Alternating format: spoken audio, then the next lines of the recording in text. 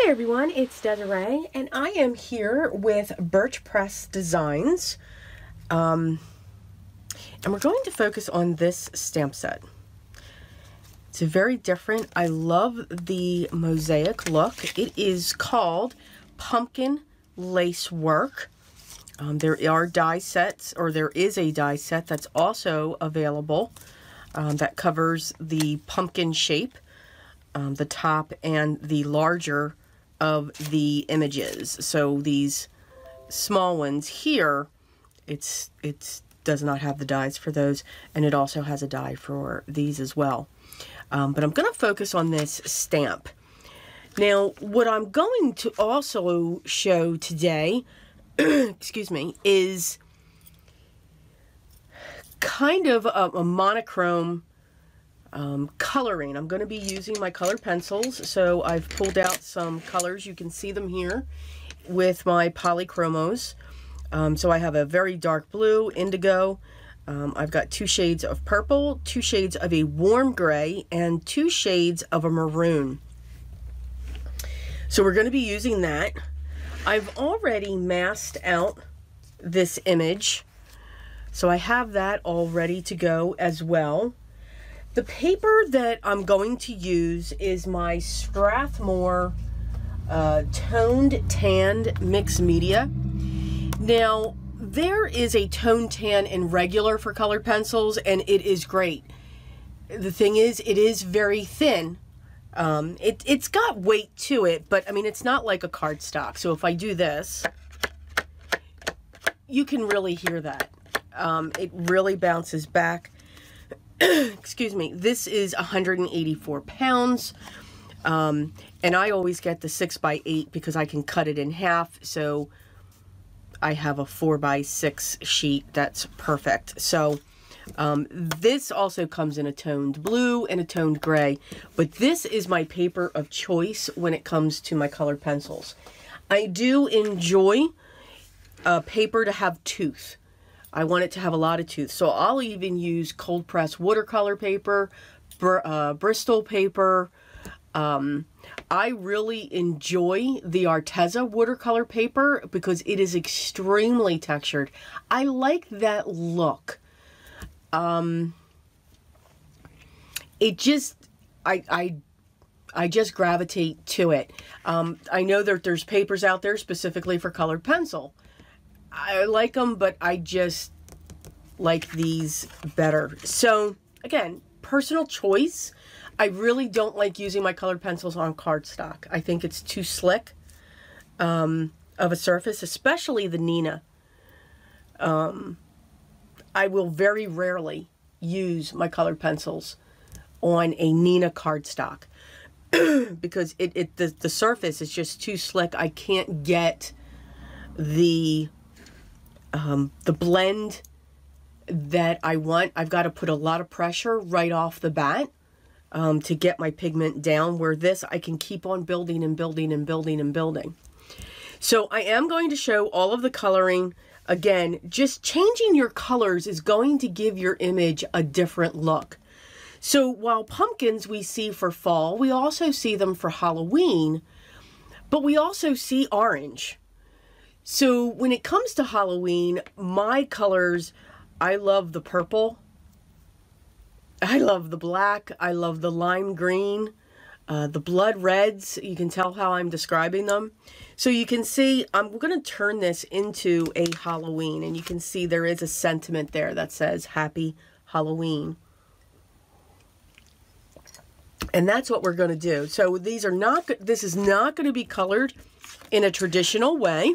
We're going to kind of really make it different. I'm going to pull out my stamp positioning tool, and I'm going to get my image stamped. Now, my focal point is going to be, of course, this pumpkin.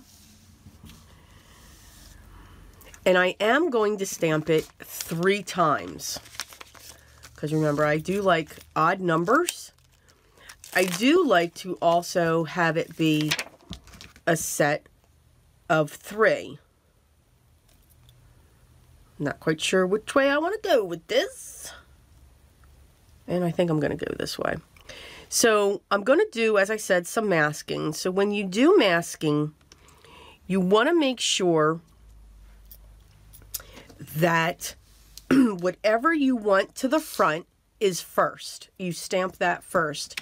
So believe it or not, I actually want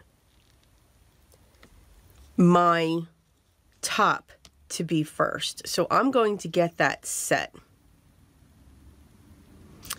in place. I'm going to move that.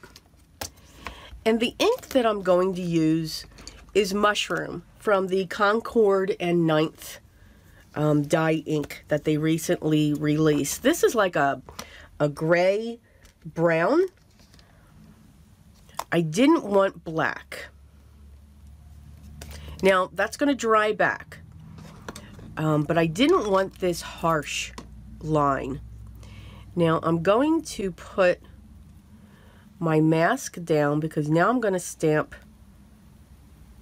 the main area. Now this could take me forever to get this separated. I'm just saying, just a fair warning. Oh, I forgot my notice. Long video, gabbing.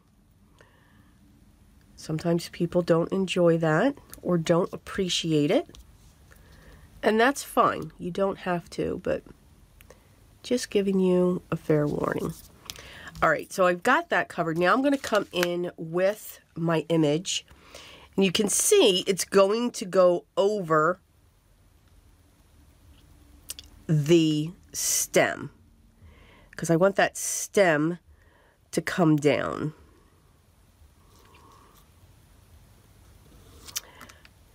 All right, I'm going to move that off to the side. Matter of fact, I'll move that over there. I'm going to pick that up, make sure that's pushed up. And again, I'm going to stamp my image. Now remember, these are not felt pads for the Concord and Ninth. They are these spongy. They're like the Stampin' Up! Pads, or I believe the Catherine Pullers. I've never used Catherine Puller, but from what I see in the videos, they are very similar. So you don't have to push as hard. All right, so that's my image. So I'm going to lift this up, and you can see now I have that topper that is sitting perfectly where I want it. So now what I want to do is I want to put down my main pumpkin.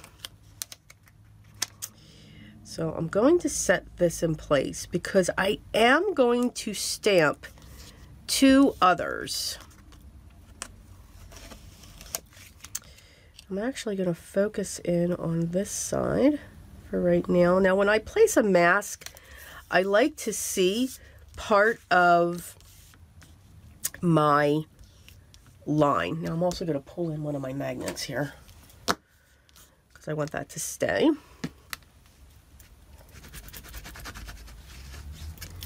I am going to make sure that that is clean. And I'm going to lift this up just a little bit. And I want it grouped.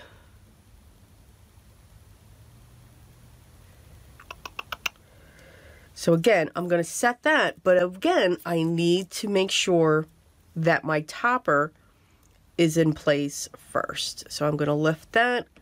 And I'm going to put that down right there. And I'm going to pick that up. And we're going to do the same thing. So I'm going to do that 2 more times. So stamp.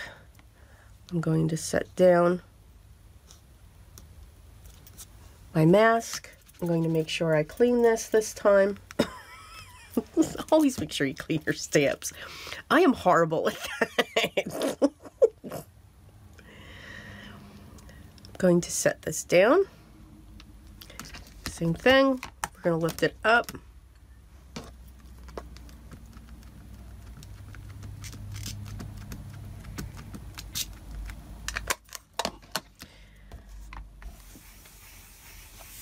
Press down. I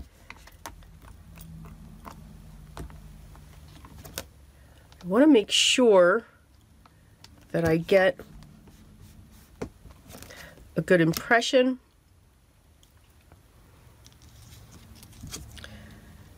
Now I'm going to slide this over into the corner because now I want to go to this side. So again, I'm going to lift that up.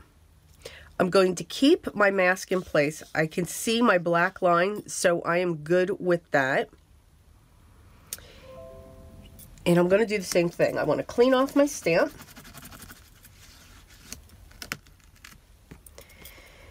And I want to set this in place. And I want to look for the top. You get the gist. And I'm going to set that down.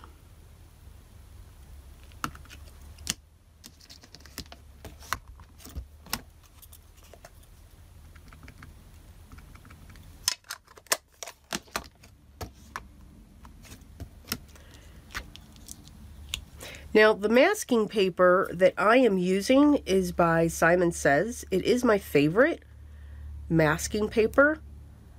I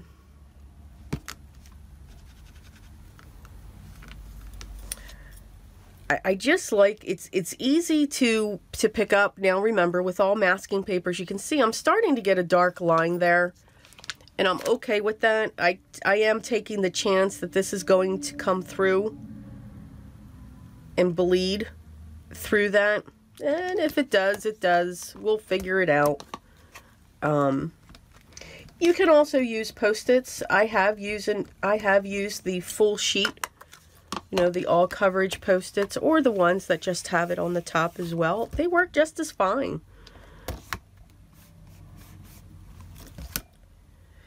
All right, so let's see what we have here.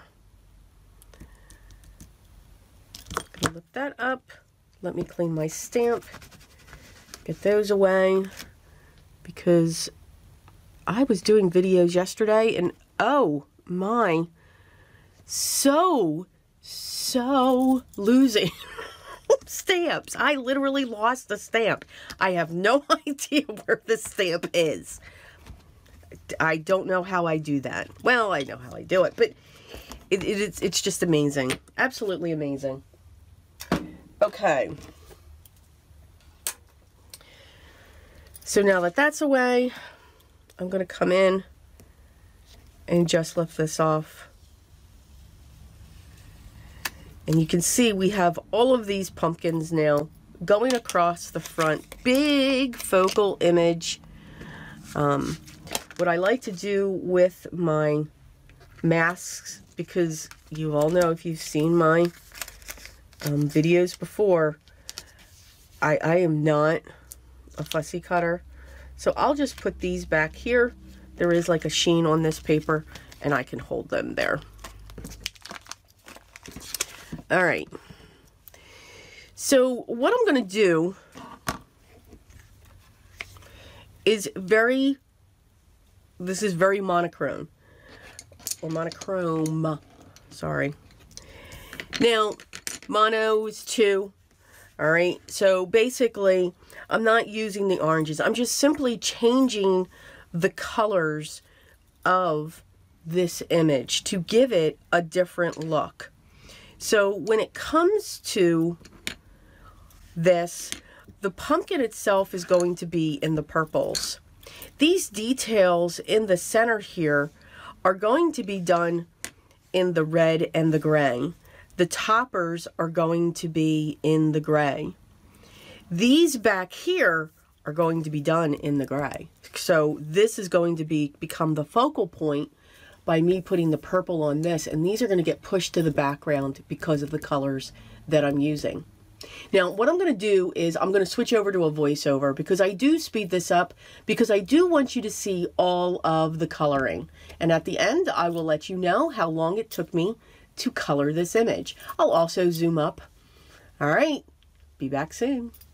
Okay, and here we are with the voiceover. So I have really sped this up. All of the coloring is here.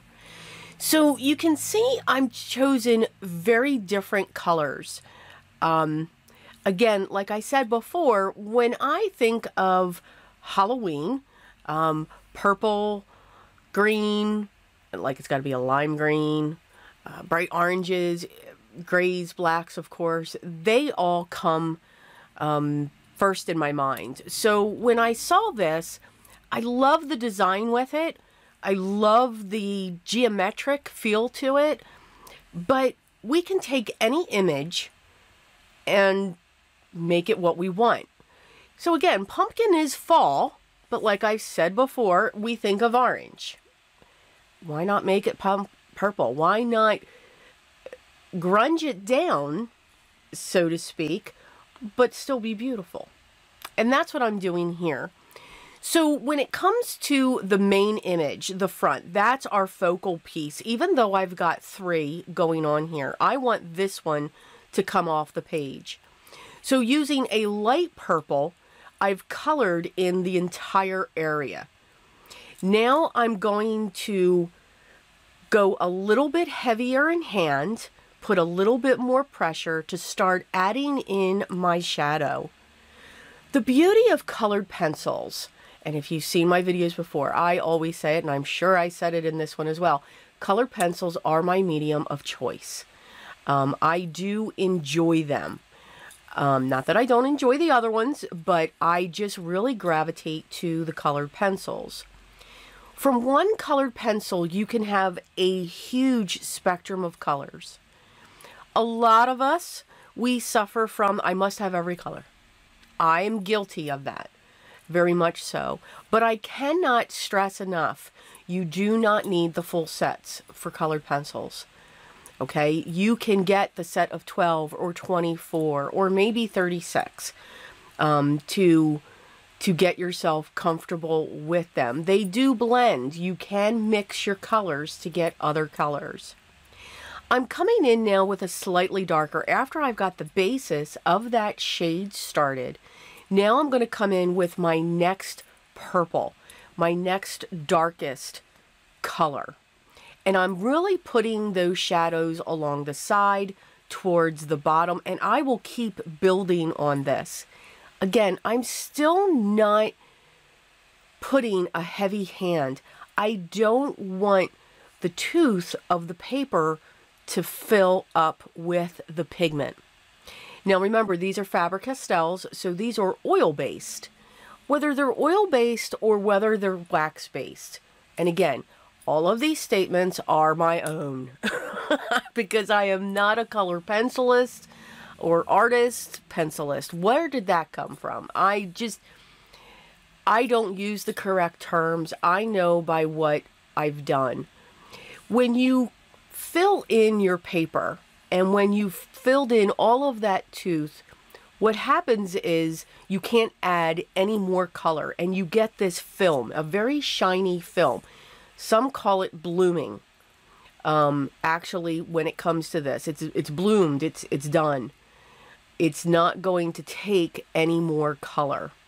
So always with a light hand am I using my colored pencils, because I always want the opportunity to continue to add color, because I'm going to see an area that I need to add more shading to, or I want to pull out the shading, so I've got to pull all those colors out. My ultimate, excuse me, my ultimate darkest shade for this will be dark indigo blue. When it comes to, and I will use a term that I've learned from another, the scary dark, it doesn't necessarily have to be within this color family. It doesn't have to be, and I never usually do choose that same color. So if I'm doing a leaf, if I want that scary dark, I'll come in with a black or the dark indigo. If I want a scary dark for reds, I'll come in with a brown or also that dark indigo or black. When it comes to purples, I will come in with the dark indigo or the black. Those shades, they add that final touch and that deepest of the shades. It highlights that piece. So don't be scared to get outside of that color. You don't have to have a light, a medium, and a dark of the same shade. To get a red blend, I like to start out with an orangey red, and then I go into a red, and then I'll go into the deepest of the red, and then I pull in that scary color to get those tones. So it's kind of the same when it comes to all of our other mediums. But don't be afraid to pull that out. I am a huge fan of the indigo, the darkest blue. It goes for everything, except, of course, your yellows. That I would pull in a brown. All right, same thing with your oranges. I would pull in a brown or a red for that one. So you can see that after I've been gabbing here about my colors, what I'm coming in now, when it comes to these center pieces, I came down with a light gray, and it's a warm gray. And now I'm coming in with a really dark, it's almost like a mahogany. And I'm adding color to that. Again, gray and mahogany. But you can see they blend beautifully. As long as you take that one color and just completely fill that area, you can get your blends. For these other, where it looks like it's a flower, I'm just laying down a little bit of shading between the two grays and a little bit of what's called, I believe this is magenta. And I'm just putting that in the corners as well. Again, leaving that center strip to be the lightest. So you can see the tops of the pumpkin, I used my grays and my indigo to give that shading. I don't worry about the light shores, as I can't speak. If I do, it's usually coming in from my right side, coming down to the left. But you can tell my light source is kind of all over the place when it comes to this, or it's head on. When it comes to the two that are in the back, the two pumpkins sitting in the back of this piece, I am pulling in the two warm grays. I have a light and a dark, and I'm going to use the indigo. So again, I'm going to do the same thing for the pumpkin itself that I did with the purple, but that's all I'm going to worry about. I'm not going to worry about the motifs in the center of this. I just want it to have a faint bit of shading. Because again, I want that center one to pop off. I want that center one to be our focal point.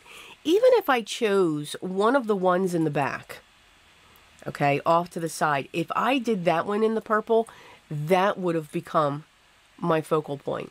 Because again, those colors, your eyes are immediately going to get drawn into the most colorful, the one thing that your eye is going to pull in for. So again, these are just the ways that I look at colored pencils, the way that I manipulate the colors and to have them. I will never profess that I am an artiste. I will never profess that I am an expert when it comes to colored pencils. I am very interested in taking a course on it so that, you know, maybe when I speak, I can speak more intelligently. Because again, I don't want to, I do this for card making. I also do this in my coloring books. I don't do portraits. I don't do landscapes. So there's always something that's down first that I'm coloring in when I use my colored pencils. And that's the best way that I can explain that. But I don't want to take anything away from color pencil artists. I watch a couple of them and it's absolutely beautiful. Okay, so that was the coloring. And you can see I didn't do too much to the ones that are to the back, to the sides, because I want this one to stick out. Now, what I did was I did add some gems. Nobody needed to watch me, you know, glue these spots.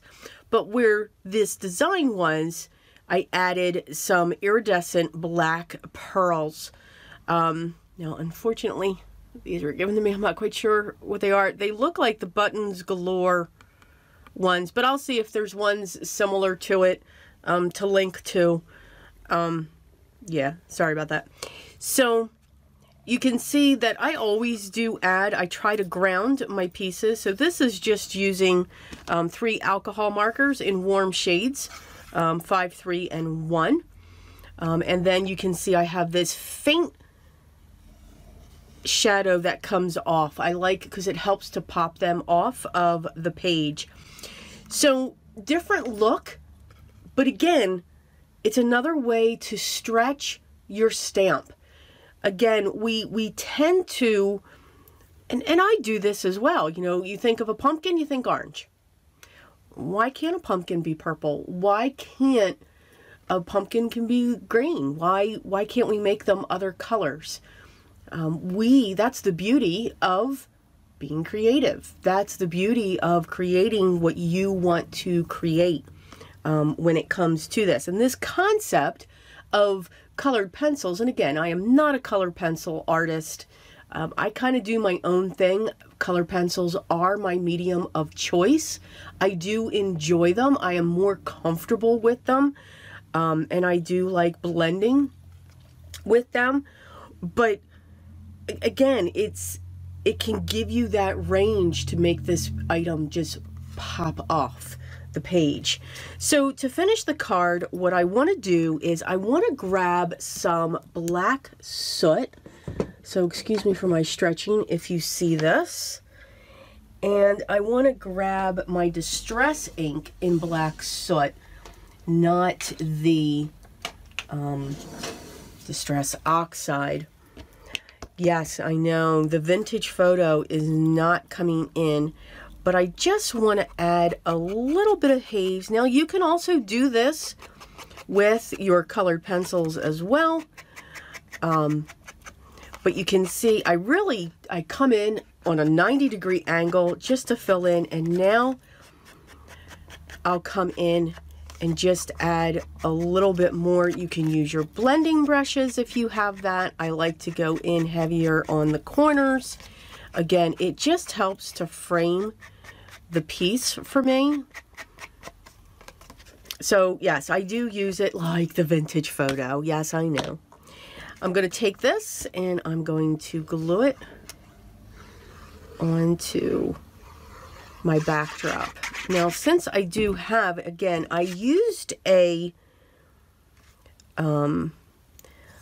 charcoal brown to stamp, so it was just a softer shade. I am going to use a black cardstock for my matte. I do like just to have a slight matte in the background sometimes, because again, I think it just boom, brings it right forward, which then allows me to use any base that I want when I cover the entire front.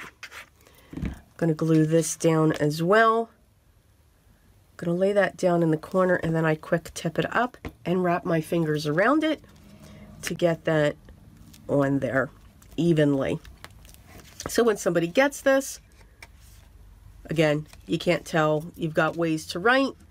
And so forth. So, and here's our sentiment. I just stamped it on the same paper here, and I used my VersaFine black, and then I went over it with my Jet Black Nouveau detailed embossing powder, and I heat set that. So of course I am going to prop this up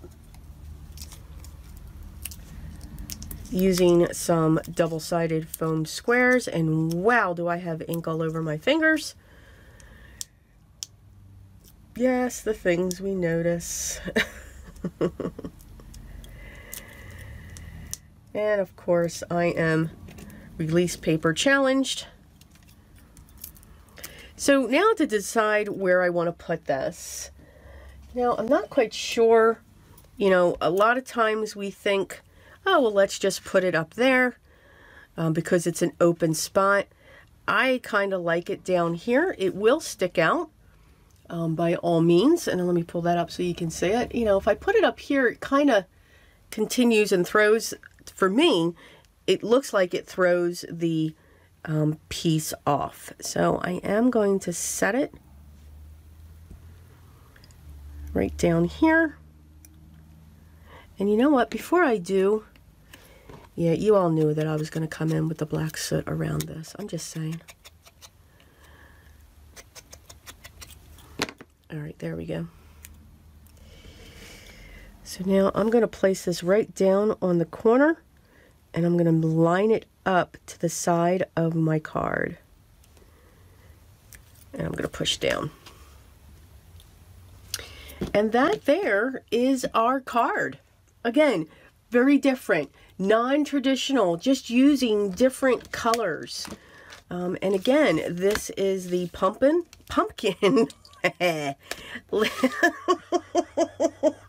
lacework card. It just has so many possibilities. I mean, these leaves, again, you could gold emboss these leaves down and then watercolor on top of them. Do that on Bristol or watercolor paper, and then just let that gold embossing coming through, let them dry.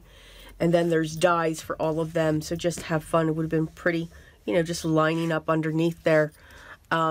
So again, so many choices. Always look at what you have or this stamp set and change it. Use a different color. Use a different setting.